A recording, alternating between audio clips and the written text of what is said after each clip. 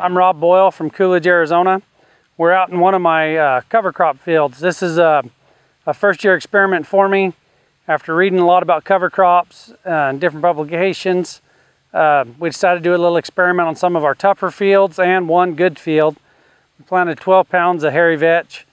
The goal here would be really just to kind of change up the monoculture I've kind of created in my cropping system.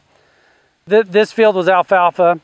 It went into corn. Now it's got to be corn for 2 more years before we go back into alfalfa. So if we can just create a little diversity and help build soil health.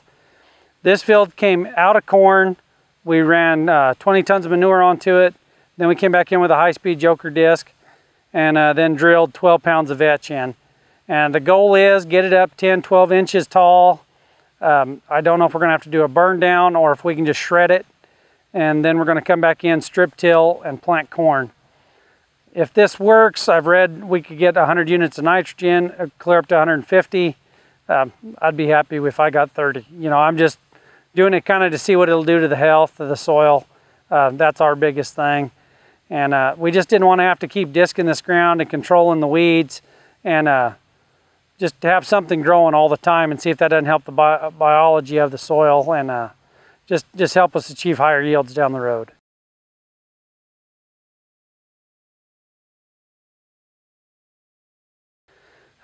We had a big toss-up this year, even going into turnips. We debated about playing around with some turnips or what we should plant.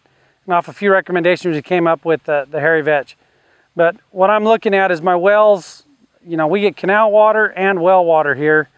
My canal water is getting rationed down. So in the heat of the summer, I have to cut back on my growing acres of different crops. But in the wintertime, I have an abundance of water.